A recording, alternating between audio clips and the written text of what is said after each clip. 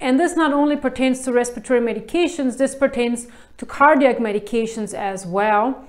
And so whenever you see the word adrenergic, think adrenaline, think sympathetic nervous system and fight or flight response. So adrenaline, adrenergic response, sympathetic nervous system.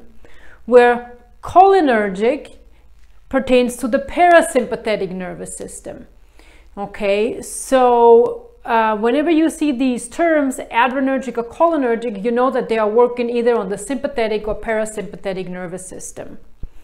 And then in addition, medications can be agonists or antagonists, or they can be against something. So an agonist helps to promote the natural response by occupying the receptor site. Remember that most of the physiological mechanisms that take place in our bodies is kind of like a key and a lock mechanism. So only certain keys will fit to certain receptor sites and be able to initiate a response. So an agonist is basically a chemical or a pharmaceutical mediator or response that we're trying to elicit. So when it's agonist, it helps to promote or agonize that response. Where an antagonist, as you can imagine, does exactly the opposite. So it blocks the receptor sites.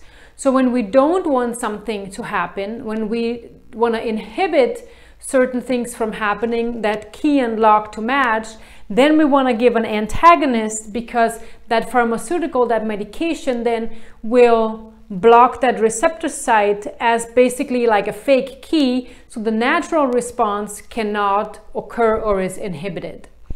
And then there's also medications that start with anti, and they are basically just means that it's against something. So kind of similar to antagonist, but almost like just a different terminology that is used.